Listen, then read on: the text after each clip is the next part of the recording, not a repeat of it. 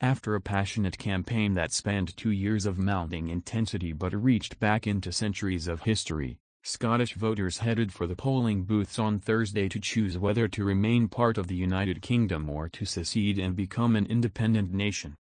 If the Yes campaign seeking independence for Scotland secures a majority, the outcome will herald the most dramatic constitutional change in the relationship between the two countries since they united in 1707.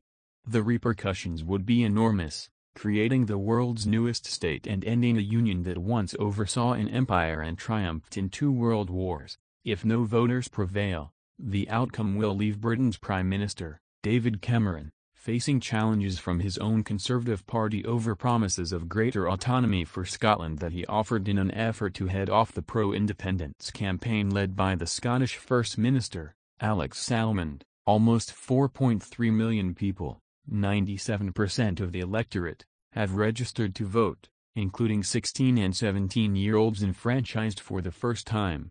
Analysts have forecast a record turnout in excess of 80% at about 2,600 polling places stretching from urban centers to remote and sparsely populated islands.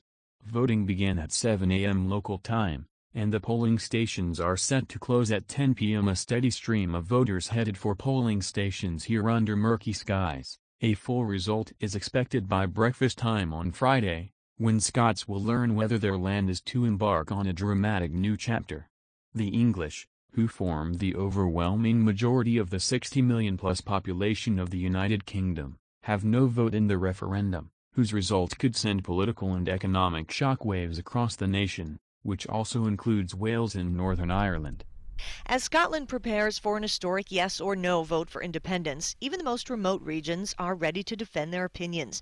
Some residents of the Shetland Islands, a 12-hour ferry ride from the mainland, say a vote for independence would merely substitute the distant rulers in London for those in Edinburgh.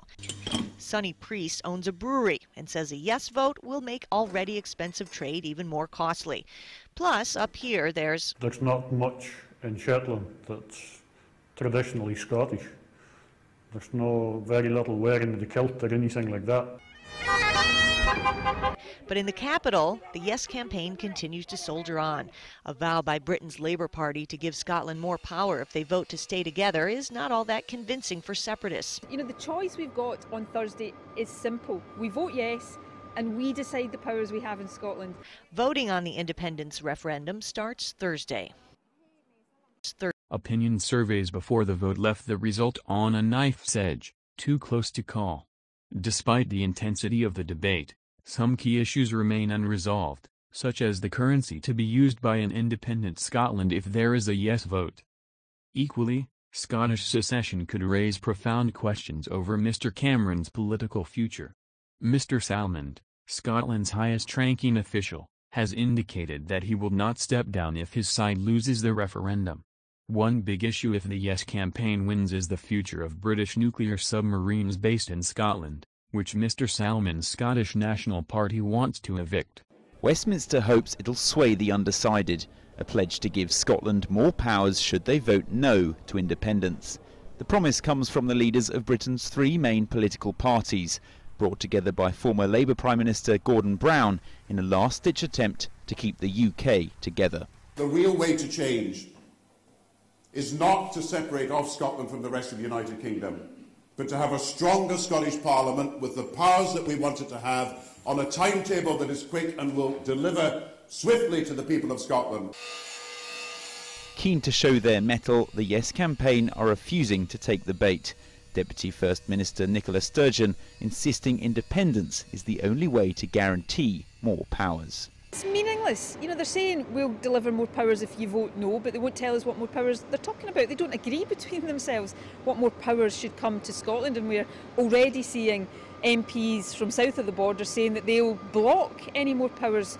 It's not just Westminster that's getting nervous. The OECD has warned a yes vote could hit the global recovery. The uncertainty over currency and taxation is also weighing in Germany, where the UK is a key export market. Together with Ukraine, it sent investor confidence to its lowest level since December 2012.